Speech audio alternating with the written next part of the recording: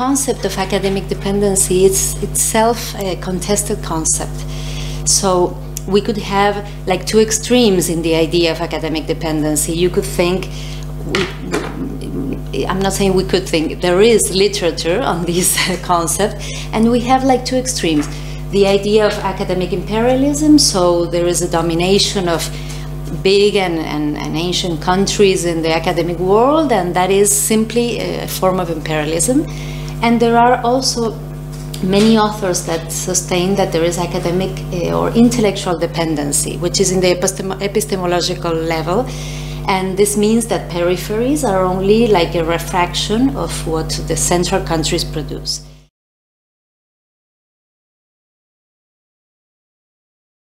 Well, I would like to tell you that I do not share not one or the other. I believe that we have autonomy and heteronomy, and autonomy and dependency in every intellectual community, in every academic community. I think that peripherality has become a very complex phenomenon, so we cannot oppose periphery and center as in a traditional center-periphery model, and imagining that we can put in the periphery or in the center every country we wish. And I think that in that complexity, I'm going to try to locate Argentina as a peripheral center, a peripheric center. That's something I'm going to explain later. And but that doesn't mean that I don't believe there is a world academic system. I mean, there is an unequal structure of distribution of what we could call the international prestige. So I do believe we have an unequal distribution of this prestige. And I also believe that periphery, the concept of periphery in academic terms, and centrality, peripherality or marginality and centrality, or marginality and mainstream, have also been built together. I mean, mainstream circuits or mainstream journals have also been built to the idea of separating themselves from what they call the periphery.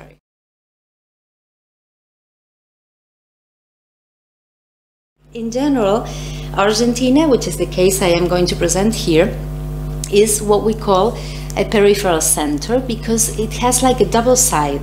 It is dominating in the region, such as Brazil or Mexico or other important countries in Latin America, but it is dominated in this international or world academic system. Now, it has many features that can describe the Argentina scientific field as strong, and especially this description is made of the scientific policies that it has had in the last 15 years. The material resources and the amount of researchers have become 4 times what they were 15 years ago. And so it has lived such an expansion, a geometrical expansion, that if we think in terms of the traditional theories of dependency, or I mean the Latin American ones, this would be a clear sign of development. So it is an academic field that has experienced a very important expansion and growth. Now, what I am going to try to prove is that along with this growth, what we have found, what we can find today, is an increase of its structural heterogeneity. This means that now we have a very strong and very developed internationalized elite, and a very strong and developed nationalized or nationalist elite. And so I took the 5 more important publications of all these researchers, which makes 23,852 publications, and I analyzed them to see, well, what kind of criteria they had, and the evaluative culture is imposing them in order to choose this. From all this database, I'm going to give you just one, I'm going to advance just one detail. Of these 5 publications, of all of these researchers, the number of researchers or individual is 4,800 and something, I have it there.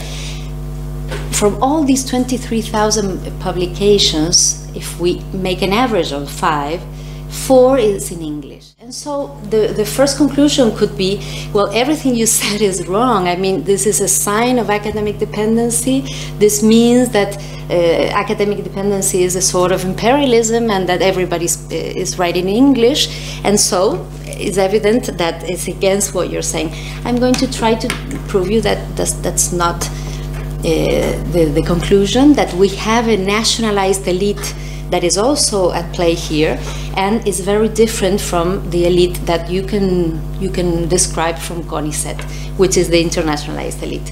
And so, first of all, it's necessary to make some acceleration on this idea of language being the main factor of the world academic system, because we have, and maybe you're familiar with that, a lot of authors and available literature that is on the fact that language is an important side of the world system. And I was saying that there was a structure of, or an unequal structure of distribution of this that we could call the international prestige, and this is a historical process. A process that we could locate at least during the 20th century, but especially 50 years ago, when the Institute of Scientific Information created by Garfield was founded. When Garfield created what we now know as the Web of Science, or this Science Citation Index, afterwards the Social Science Citation Index, and we could say that academic regions in the world were mapped in the last 50 years. So, of course, if you had a database with most American journals, and the writing style also was imposed, and the language also was imposed, there are a lot of factors that can explain that this world academic system was framed basically on the image of this style of writing and this database that was identified with excellence, universal knowledge, etc. Now, it is important to add some factors. It's not only language, it's not only the publishing system and the concentration in this supposedly world database. Remember that for 40 years it was the only way to have indicators on international science. There was no other until Scopus in 2004, or previously Google Scholar. And this is what I call the accumulation of scientific capital. But what I'm trying to say is that if we want to work on these inequalities in the world academic system in order to leave aside simplifications, we should articulate, and that's what I call the triple principle of hierarchization: language, discipline, and also the institutional affiliation of each one of us, or of the country we're speaking about. And the institutional affiliation and the institution itself links us directly to material resources, to the fact that the differences between one country or the other in terms of scientific policy, etc. And discipline, well, I'm not going to expand on this, but there is a lot of literature on the domination in between different knowledge areas, such as the exact and natural sciences, and the natural and the very normalized domination of the social sciences. Latin America is not precisely the same case, because social sciences are pretty powerful. Now, if we look at this region within, we can see that there is a dominance of the Spanish and this regional circuit within the region, and Argentina is very powerful in that sense, along with Brazil, Mexico, and other countries. But if we see it internationally, Spanish is indeed a dominated language. In what concerns the institutional factor and the public policies, I was saying that Latin America is in the forefront of open access, and internationally it is a very powerful region in this sense. And so what we are trying to explain now in the case of Argentina is what happens in this context with a country that also has a very strong public policy, that we could even think that is a very nationalist public policy, because of all these researchers that I'm working on, 92% of the whole population of researchers have obtained their doctoral degree in Argentina. So, and the public policy was working on that direction. So we have a lot of things that point out to a very nationalist type of policy, but the internationalized elite is growing and growing. So that's one of the main contradictions that I'm going to try to work here. What we have in our country is what I would call a double-headed academic elite. One looking for the international prestige, and the other one looking for a national and more local prestige. This fact that we have, of course, this is an analytical extreme. We have things in the middle. Today I'm not going to be able to work much on what is in the middle, but we have these two clear directions within our academic elite. And so in this sense, I would say that the internationalized elite is concentrated in CONICET, which is the national agency dedicated to research. This agency was created in 1958. It's pretty similar to CNRS in France. What we have is a very clear internationalized elite that is made of researchers at CONICET, and a very clear group of professors that teach but do not get involved in this international type of criteria for evaluation of their production. They mostly teach, and they teach mostly in the non-metropolitan universities, the provincial universities.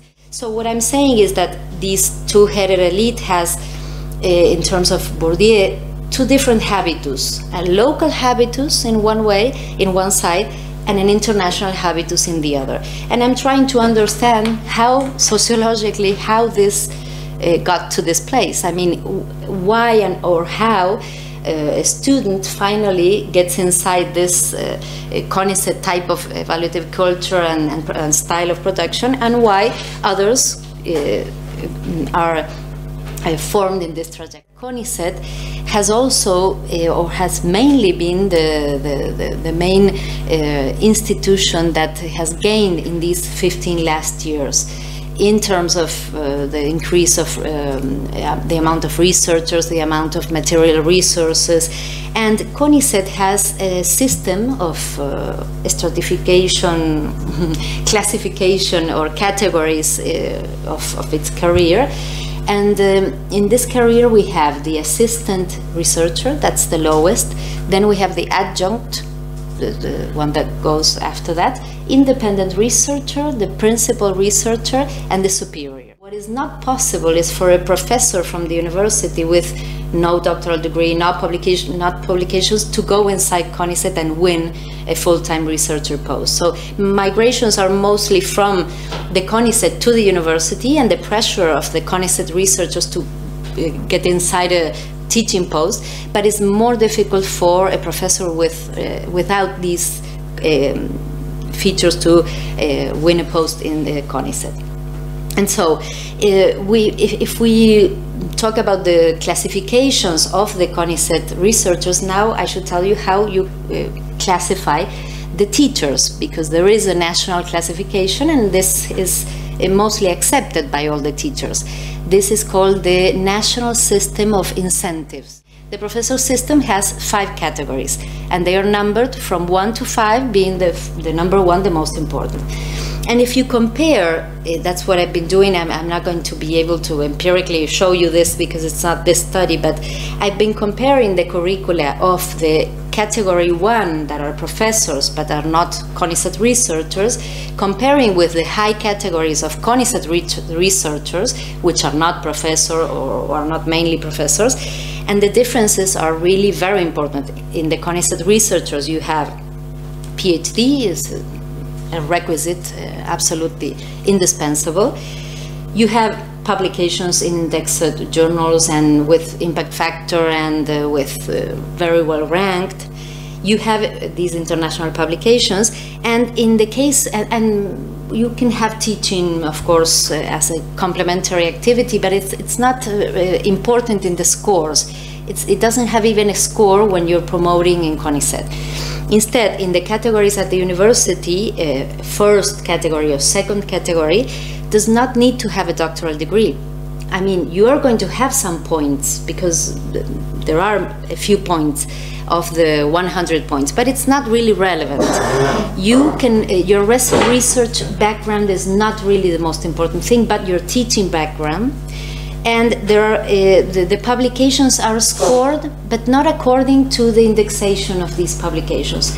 Clearly the opposite as in CONICET. In CONICET, indexation has replaced the evaluation of the quality. If the journal is indexed it, the commission, the evaluative committee considers that as a good publication, and that's all. Instead, in the universities, maybe they don't read either, but they give scores to every publication in the country, out of the country, in the same way. I mean, they don't have to. They don't look at what type of journal they have been published. And after we have points in this score that absolutely no CONICET research could ever imagine or gain, which are, first of all, management is very well ranked for a professor. So if you've been a dean or you've been a part of the council, that has important scores. Now, I was saying that we have these two sides, and I was going to try, in order to answer to the colleague's question, to try to demonstrate that we had a lot of things in the middle. Well, one is the one I advanced, which is what I would call maybe the elite of the elite, which is a mixed profile, and it is the people that have been formed in the University of Buenos Aires. And one of the findings of this work is mainly the importance of this national university in general in the international. If we take all the professors that are category 1 and 2 in the whole country, which are not here because I'm going to work only on the internationalized elite in this work, but these are 4,500. Of all of them formed, having gained their doctoral title in the University of Buenos Aires, you have it 16% of all the professors, right, that are category 1 or 2. But if you look at CONICET, and that's what I'm putting here, CONICET researchers with a doctoral degree obtained at the University of Buenos Aires, the total is 7,900. That is my population of CONICET researchers. It's just that the empirical work on the publications is, I'm going to explain, in a subpopulation. But of all current CONICET research is really a very important amount of, in total, it rounds the 30%. So it's a lot higher. And if you see it according with the scientific area, it could be even higher, for example, in biological sciences and health, where you can find the 41.5% of all these researchers who obtained their title in this university. And so it is a huge concentration. And I'm not talking about Buenos Aires as a place. I'm talking about one institution, right? But what I've been finding in the structural matter or side of my work is that the National University of Buenos Aires has a main role in forming this internationalized elite. And if you add another factor here, we're talking about almost social capital. We're talking about what we could call academic power, because the composition of the evaluative committees, I worked on the last 10 years of the composition of all the evaluative committees at CONICET from all the disciplines, and the percentage of the people from the National University of Buenos Aires rises to 45%.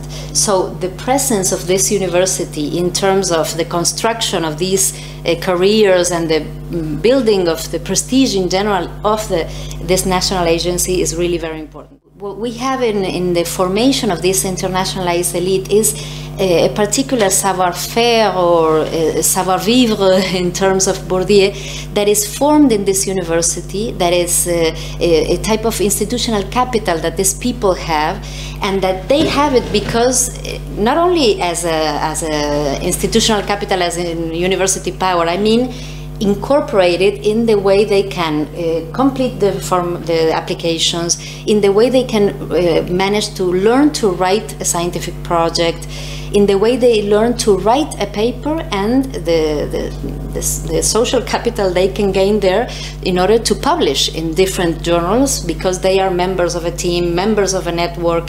And this is really in a huge distance compared to other universities, because I am sure that here in Austria you have the same situation. It's not the same to come to this university than to come to a small university in another province. But I think the particularity of the Argentinian situation is the amount of concentration of academic capital in this university and its place in the formation of the internationalized elite. So, in the internationalized elite, we have a strong, very strong international and interinstitutional asymmetry, while in the university system, the power of the National University of Buenos Aires has been diminishing in the last 20 years.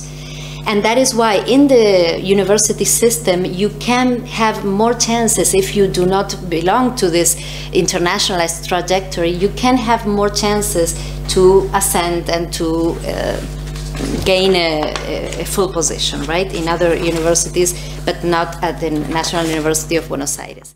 If we go to the CONICET researchers, I obtained the data for the individuals are 4,842.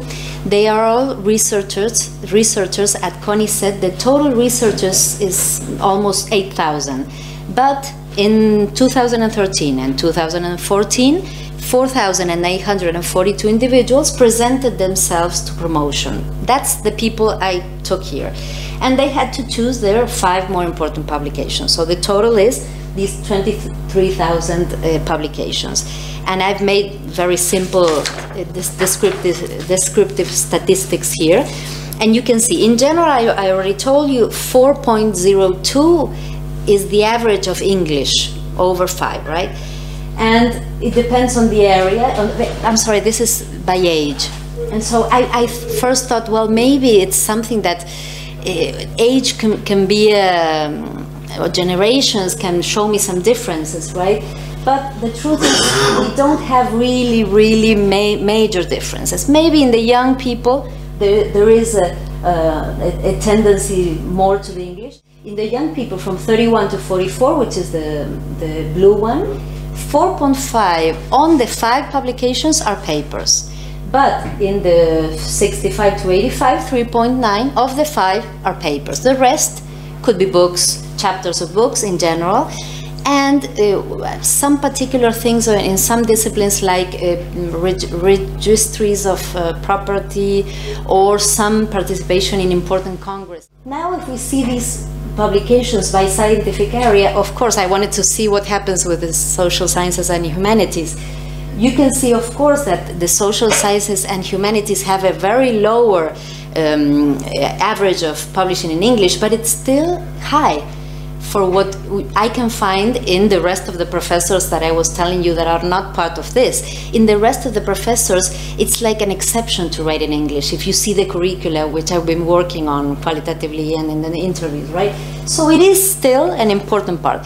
When I compared the curriculum of the social scientists in looking at trajectories, of course I saw a lot more chapters of books and books. But that's the difference between the two corpus. This corpus of material is the moment in which I am going to choose what I think that CONICET is going to reward.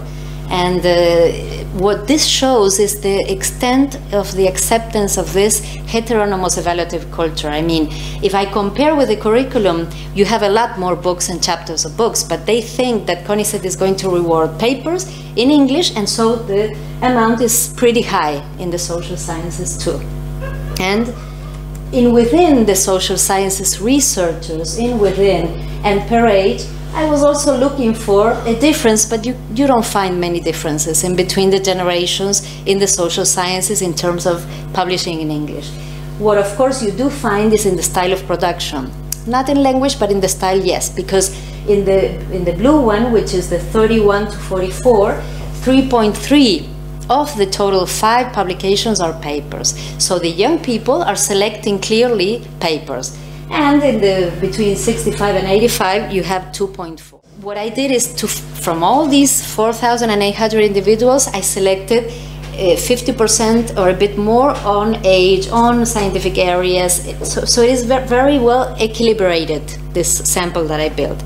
because I wanted to work on the journal and the country to try to understand a bit more about the type of publication. And here you have in this sample that of the whole sample of the 7,071 publications, 4.188 are published in the mainstream circuits.